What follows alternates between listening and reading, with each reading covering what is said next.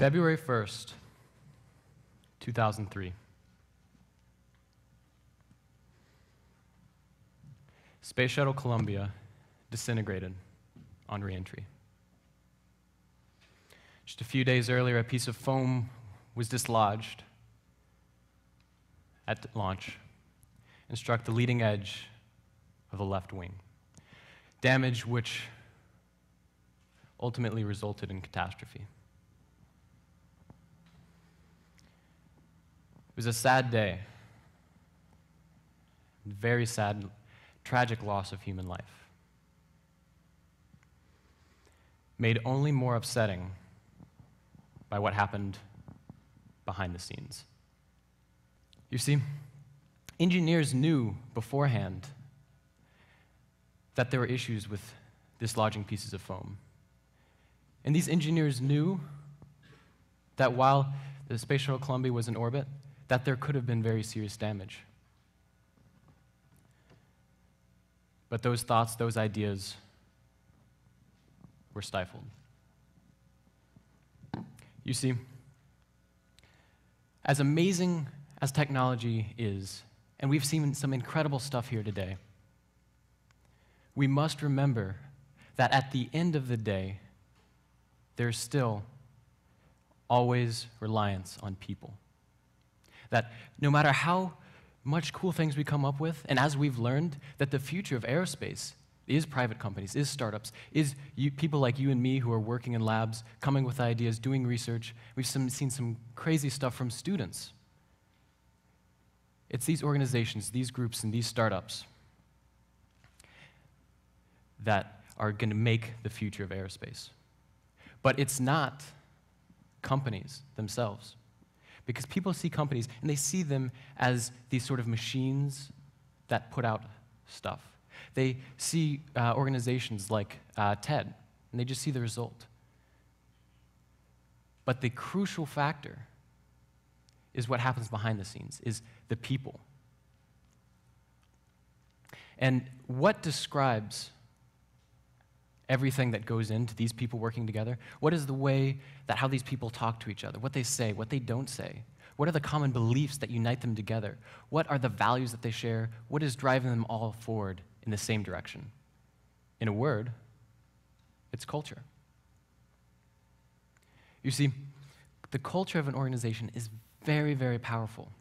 Not just in the potential loss and potential catastrophe that can happen if your culture doesn't function properly, but it can also drive you to great successes. I learned this the hard way, thankfully in a situation with much lower stakes. See, I've always wanted to start a business. So coming into Embry-Riddle as a freshman, I did just that with a good friend of mine. We went around looking for a problem to solve, and what we ultimately landed on was taking the bulletin boards around campus and putting them online. Not a bad idea. And actually did pretty well. We got a lot of hype, reached over 1,000 students. But there was a problem. You see, quite frankly, my passion is not for college students. It's not for communication on college campuses. My passion is for airlines. So what was I doing in this business where I was providing a communication method for college students? And to compound on that, people we brought on the team didn't have that same passion either. They were very passionate and very intelligent and very good at what they did, but they weren't excited about what we were doing.